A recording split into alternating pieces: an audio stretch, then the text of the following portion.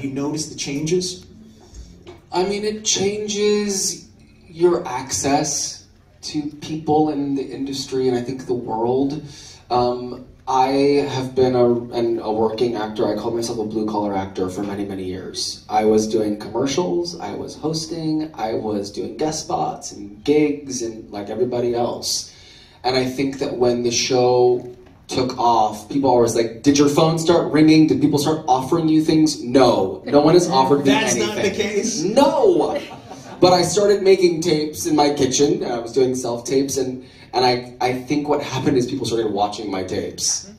So the next job that I got after Flight Attendant was Roar with Issa Rae. Nicole Kidman? Yeah, and Nicole Kidman. So like that was, and I knew, I had started to hear Issa watch the show, and she loved the show. So I knew people had watched my tape, and then I got a movie with Reese Witherspoon. It started to be like, I auditioned.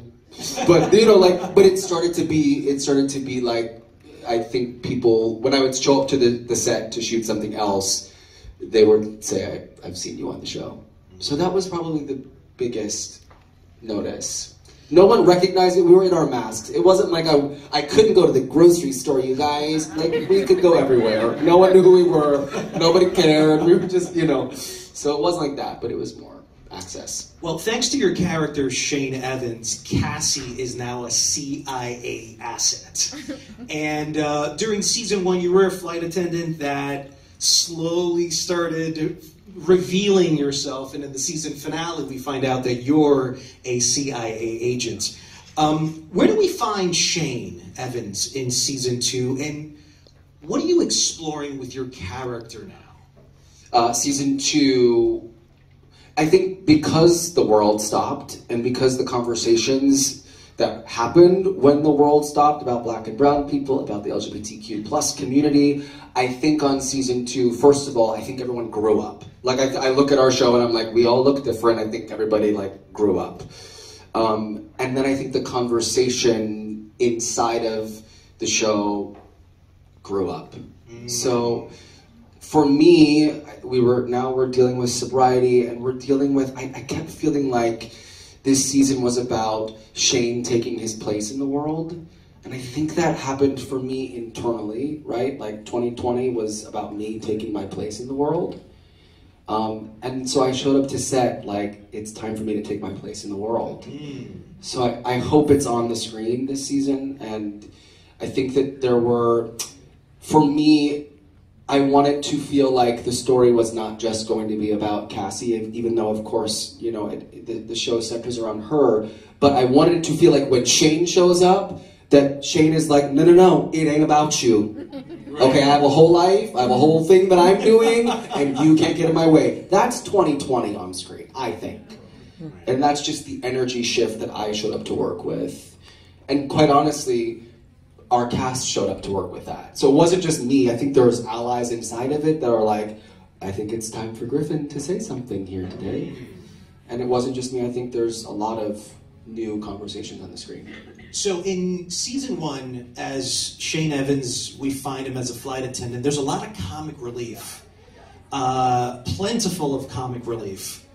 But then you stop being a flight attendant and all of a sudden you're a CIA agent, you know, killing bad guys.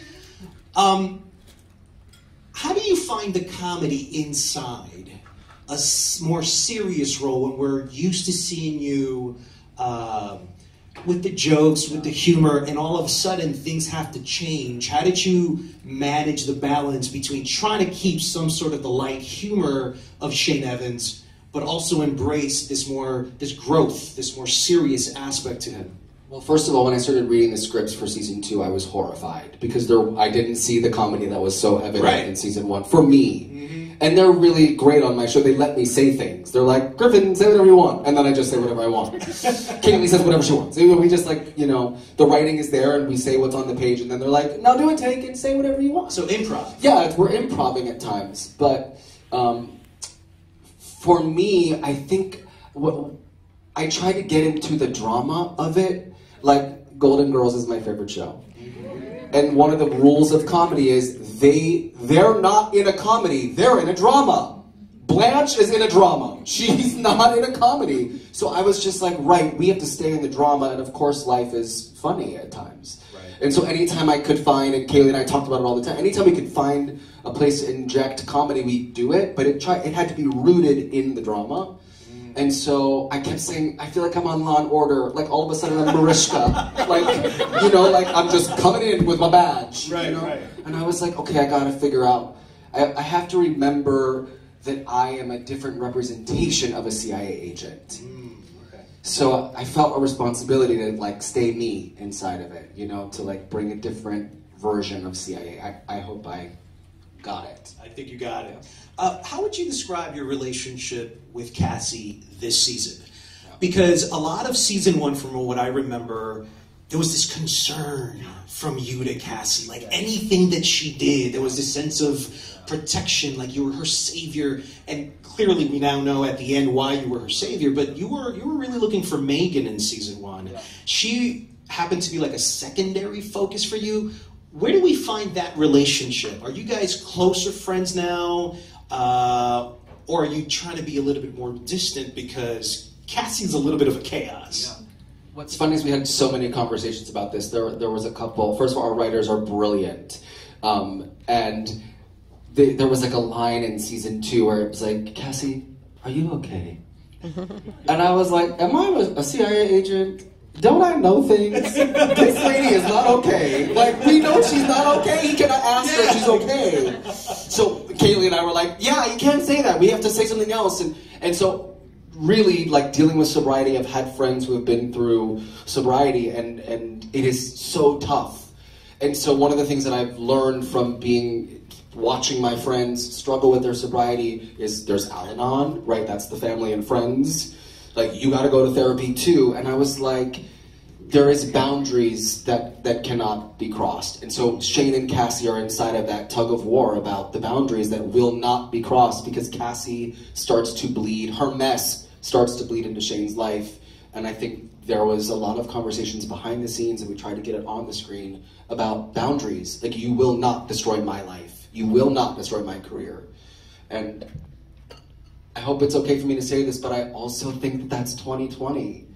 Like, I just think that, like, it was apparent to me that there were boundaries, and I had to hold that line. Like, you don't get to center yourself here. Mm-hmm. So that was always underneath. Now, did you have to extract that, or did a director kind of give you a sense of guidance of where that character needed to be? Well, sure. We had Silver, she's our producing director, so she shot a lot. A lot of times on TV, you get new directors for every episode. We had Silvertree. She's incredible, and she was like, she shot several episodes. So we started she has opinions. You can go to Silver and say, what do we want to do about this? And also Kaylee, I'm working with my boss, who's the executive producer. So Kaylee and I could have conversations about it. And so that's why I say it felt like it had to be a group decision. And so, yeah, I mean, it was Rosie and I on the side, we talk it all the time, you know, about who we are in this world. And so there was a lot of conversations that I think were welcomed under the given circumstances of the world, you know. So yeah, it was discussed, for sure. Now, a lot of actors today have had to adjust to filming these incredible landscapes with green screen backgrounds. But that's not the case in The Flight Attendant. You guys actually shoot in real locations, in this case, Iceland, Berlin, especially. It feels like James Bond, you know, like type of production. What does it mean for you as an actor to not have Iceland as a green screen background and actually be there in the real location? What advantages or benefits does that offer for you as an actor, and I guess for Shane? Yeah, first of all, it's incredible to travel the world under HBO and Warner Brothers. It's a different way to travel, ladies and gentlemen. So I got to experience that. But, you know, I will say that Iceland changed my life. Iceland changed my life. Oh, yeah. I didn't want to go to Iceland. No black person wants to go to Iceland in December. In the dead of December, no black person wants to show up to Iceland on December 15th. We're not trying to go there. Funny enough, Kaylee and I were we were in a group text talking about who picked Iceland? We were so not wanting to go there. P.S. Iceland is 4 hours of daylight in December, so we were so we're leaving LA to go in the dark tundra, where it's freezing, and we didn't want to go. We got on the ground in Iceland. It's incredible. It's gorgeous. It's beautiful. The people are tall Vikings and they're white, and there's not a black person for miles, but it's really quite incredible. But one of the things that changed my life about shooting in Iceland, and we also shot in, as I said, Bangkok last season, Rome, is after 2020, I get to Iceland my first night. I was like, I'm going to go meet someone for a drink. It's 10 o'clock.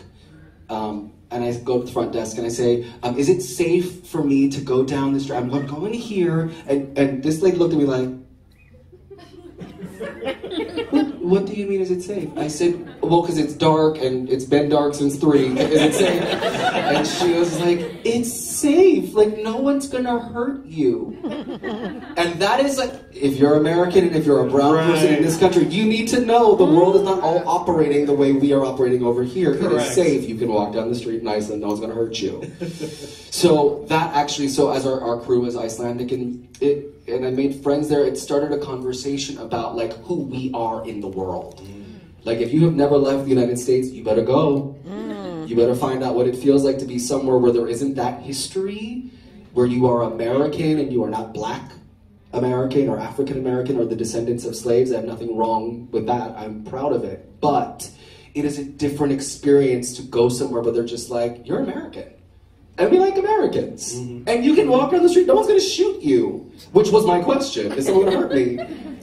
So anyways, that inside of this job, inside of this experience is incredible. It's life-changing. It makes you feel like a citizen of the world, and it also makes you feel like we have a responsibility to solve those issues in our country. It's the conversation from 2020 continues. Speaking of, right before we got on stage, you and I had a brief conversation, and you mentioned that this whole experience for you was a hunt for diversity. And looking at diversity today and the way film and television have adjusted post-Floyd, how do you think Shane Evans and your character and Rosie's character in the show, how well do you think this contributes to the TV landscape, and how does it contribute overall to society? Well, the first thing is that I'm a Black, gay, skinny CIA agent with a dreadlock mullet. I think it counts in the canon of TV. I didn't see anybody like me when I was growing up. And I certainly didn't see them in a position of authority. The early part of my career was a lot of sassy secretary and sassy best friend. And so to have a position on a TV show on HBO Max is, it's life-changing for me, and I hope that it impacts the way that we see ourselves on screen. I know Rosie would say something very similar, although she's had a pretty incredible career. But Rosie also sat me down in Rome in our trailer, and she read me for filth in that trailer about my responsibility inside of this show. What did she say? Well, I had a question. So we shoot out of order. And we were shooting the finale, season 1, when I come to the door, boom, we were shooting that in episode 4 position. So I had not read the rest of the show. We were in Rome, and they were like, yeah, you gotta be a CIA agent. And I was like, what? And so I had all these questions, and I was like, well, I don't want to ask them. It's weird, so I don't want to say anything. And she was like, if you don't get in there and ask, they will do whatever they want. You are part of this conversation. You have to bring yourself and your life. And it was people of color, we just be grateful for your job, and thank you very much. And Rosie was like, no, you have to contribute. If there's an issue, you have to say, I have an issue with this. What does that line mean? I don't feel like we would say it like that. We'd have to say it like that. All of that stuff, Rosie read me, and she was right about everything. And I took some of my thoughts to the producers, and they were like, yes, good idea. Which I didn't know that they would do. That is the brilliance of my experience on HBO Max. It's also the brilliance of having women in power. I have to say it because, it changed the landscape to have Kaylee and Natalie and everybody. It changes Silver. It changes the landscape. I had a baby in the pandemic. Congratulations. I had a baby on Monday. They called me on Tuesday and said you have to be in New York on Friday. Wow. And I said I had a baby. And they were like, well, then you can't come to New York. We're going to write you out of the episode and you're going to take paternity leave. That's women. Two mothers at the top. And they're like, you can't come. We're going to write you out of the episodes. Because that was when you had to come to New York for 2 weeks in quarantine and da-da-da. And it was I was going to be gone for 2 months from my newborn. And they were like, you can't do that, Griff. So, anyways, I say all that to say that it's not just about the representation for me. I think it's also about what happens behind the scenes. It's not enough to put black and brown people on screen. It has to be happening behind the scenes. It's not enough to put women in front. They have to be behind. It changes everything. This event, I don't know if this event would be happening if we hadn't done 2020. I don't know if I would be here or you would be here. I don't know. But I'm grateful for the network for caring about it. A black woman is running Warner Brothers, by the way.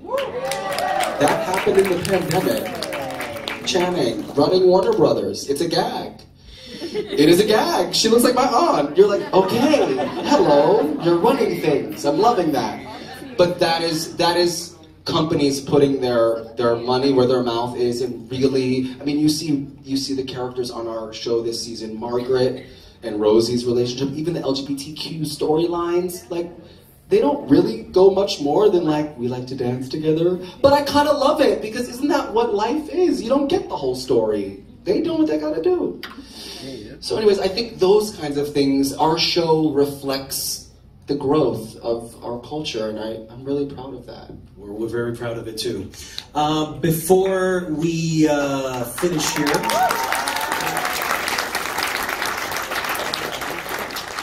let's take a couple of questions. So where do we begin? Hey, Kiara.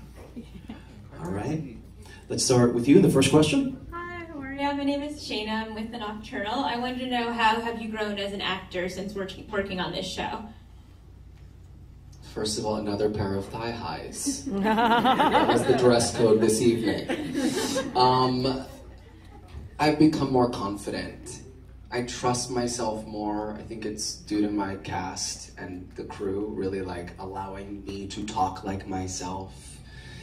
I've never had to butch up.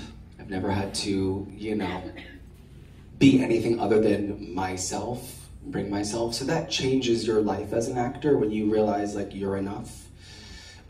So I just trust myself more, and I'm not afraid to get involved in the conversation about what story we're telling. I was very afraid before to lose my job or to say the wrong thing, and I really do feel like I can ask, I can challenge, and I can make decisions inside of the creative process that I didn't think I could before.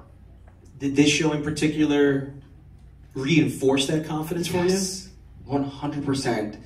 First of all, my co-stars, Kaylee is incredible to work with. She is bananas. She's so talented. So we like feed off of each other. The things that we say to each other, like that's our lives on screen. That's how we talk to each other. And same for Rosie, and we are, strangely enough, friends. We really are friends behind the scenes, and it changes what happens when they yell action. So that's part of the confidence. So yes, I think the show has been a direct result of that. All right, let's have another question. Hey. Hi, Delana Dixon of DivaGalsDaily.com. Two questions. One, how would you like to see your character's personal life play out on screen? And since you talked about fashion in New York City, tell us about your fabulous fashion, because you look incredible tonight. You're my favorite person in this room. I love you so much. I blanked on the first question because as you were, I'm beads of sweat on my Your character's personal life. Yes. Oh, right. My personal life. Well, yeah, that thing that you said. My character's personal life. I was working on this project. I watched this documentary about fame. And I was watching Debbie Allen talk about fame. And get into Debbie Allen. She is a priestess, a high priestess. Debbie Allen said when they were working on Fame, she was like, child, I knew I was going to get nominated for everything, but I knew I couldn't win. Because those other ladies, they went home with those other ladies. They would not go home with me, though. They would not go home with me. So you can't win if they don't go home. And that has never left my brain. So where I would love for my character to go, and we talked so much about this on season 2, is I would love to go home with Shane. I would love to see what is really Shane. You'll see some of it in the next couple episodes coming, but I would really, the idea of playing CIA, they were like, people, friends and family don't know that you're in the CIA. Is that his real apartment? Is that his real clothes? Like, you don't know how far the gig is going, So I would just really love to go home with Shane.